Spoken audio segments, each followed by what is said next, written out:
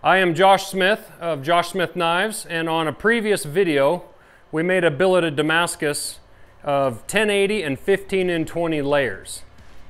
This is 114 layers. We've kind of got an alternating stack from thick and thin layers in here, and we just took half that billet and we cut it in half and we set it aside. So now we're going to pick back up on this billet. As you can see, it's just kind of all mangled and half formed and whatnot. We're going to forge it out into a square bar, turn it around a little bit, and then we're going to twist it. And all these layers that are running through this bar this way are going to just twist around and around the center of that bar. So we're going to light the forge, get it hot, and get after it.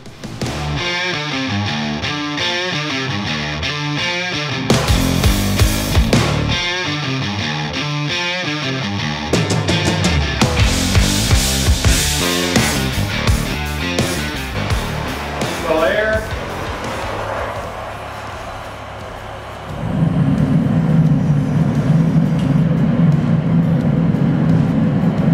We want a little flame coming out of this forge. That gives us kind of a reducing atmosphere where there's more gas in the forge than oxygen. So if we do any forge welding, we don't oxidize the layers and keep them from welding together. So when you're starting your forge at home, try and get that nice flame kicking out of the front of that forge. If you're just forging a blade, it doesn't matter, and you can actually back that flame back in that forge by turning your gas down.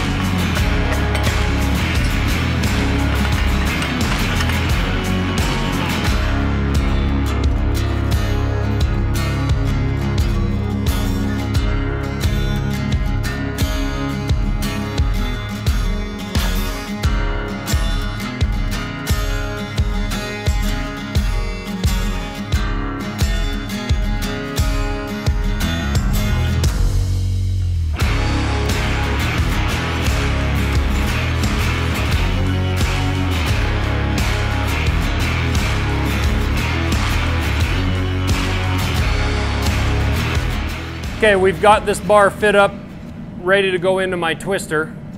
Now from this part about here down to here, I'm gonna just knock these corners off in my press. I'm gonna kind of make that bar round. It's not gonna be perfectly round by any means. I'm just gonna knock those corners off.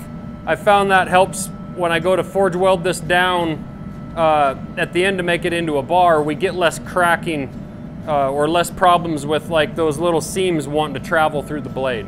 So we're just going to knock those off right now.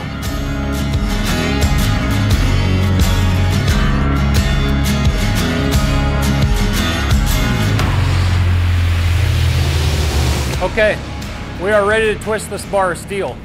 I'm going to show you how you can twist it at home with a pipe wrench, and I just welded a rebar handle on the other end of it. It's absolutely a good way to go. You can do it. You're going to see it's a lot of work, and it's tough to get it really, really tight. After I do maybe a heat with that, then I'm going to go to my twister and show you my way. There's a lot of different powered ways you can do twisters, but mine's pretty cool. Okay, here we go on twisting by hand. Got to be fairly quick if we can.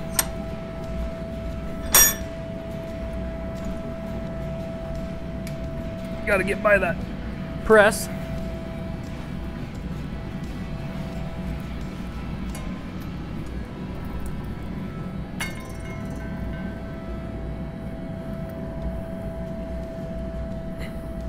Okay, so I could keep going on that, but I'm not going to because I don't want to mangle up the end of the bar here where I'm going to put it in my twister. But as you can see, we're getting some super cool twisting going on in there. And I just have to do that over and over and over and over again. The other reason I stopped is because I don't twist in here, my twisting bar is wanting to hit my press right here. So I'd rather not get my billet all kind of wonky. So I'm gonna just straighten it out on the anvil here, and then we'll go into my twister.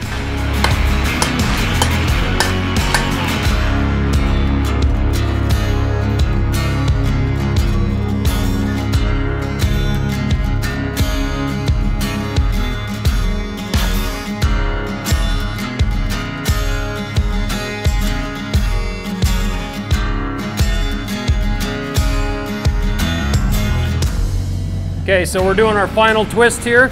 I got to get it kind of mounted up, which sometimes it's a fight. Got to twist the same way I went before. And I'm just looking for any little spot that looks like it might want to tear. It's twisting nice. I don't want to tear that bar up. It's really even. I'm going to call that good right there. I was just looking for any crack or anything like that, but I got a really even twist from the back to the front. I love it. I don't see any problem. We're good to go. Okay, I'm cleaning this off and just looking for any problem areas. It is just super, super clean. Not a problem in the world. Really looks good. So we're just going to heat that up, and now we're going to press that down into a bar of steel for a usable blade. Okay, on our first squeeze after that twist, this is where people tend to screw them up. We just got to go easy, kind of all the way around, and I just kind of push all those little points, those twist points that I call them, sticking up. We just kind of work them back down into a solid bar. We don't want to just squeeze the heck out of the bar, because we can actually split that bar open as we go farther down on those spots. So now we've got basically a octagonal type bar here, and I've just pushed all these little points down in, kind of solidified it, and now I can actually start to draw that bar out just a little bit. So it's looking really good. If I had anything that was bothering me at all, crack-wise, I would actually flux this bar. I'd put a little bit of anhydrous borax flux on it. I'd put it back in, I'd get it really hot, and I'd work on that slowly and try and get that all to forge weld back in. But I don't really see too much of a problem.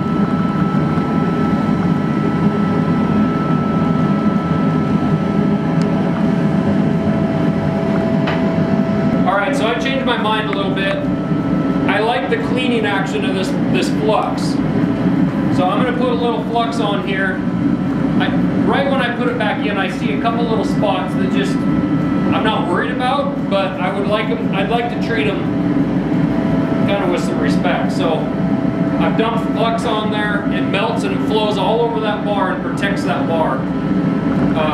Takes the oxygen off, and what'll happen is when that bar sits in that fire right now, it's going to sit in there and it's going to eat at that, and it's going to actually clean those surfaces of that steel.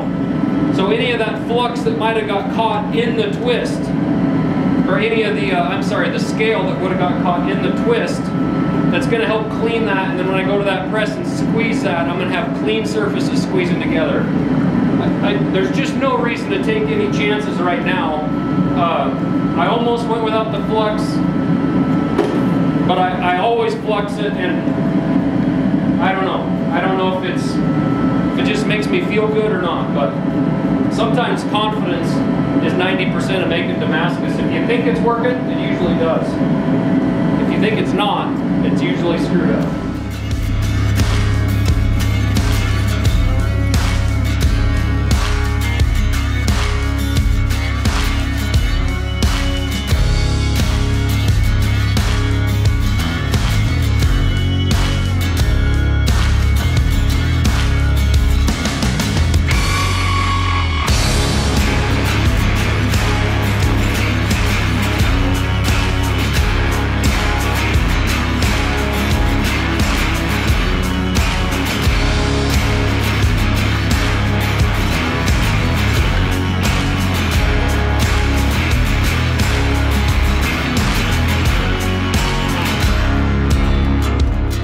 Okay, we have got this bar flattened out from twisting it, and along the edge you'll see we just have some little cracks, surface cracks along the outside corners and whatnot. They actually look worse than they are. Those don't go deep at all. So I'm about a ½ inch thick here, which is plenty thick. So what I usually do, and I'm not saying that my methods are always exactly what you should follow, but personally I stop right here and I'll go through and I'll basically grind that bar up, and I'll get rid of most of those cracks, and if I have a problem area I can kind of dig it out with the grinder. Then I'll go back to the forge forge the rest of the way out and forge whatever blade I'm gonna forge.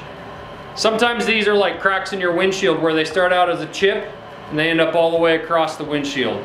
We don't want that in our blade. So you're better off to go fix that little spot right now or grind it out and get rid of it and then carry on. And we got plenty of material to do that with. So as you can see, it's really nice and tight twist and should be really cool.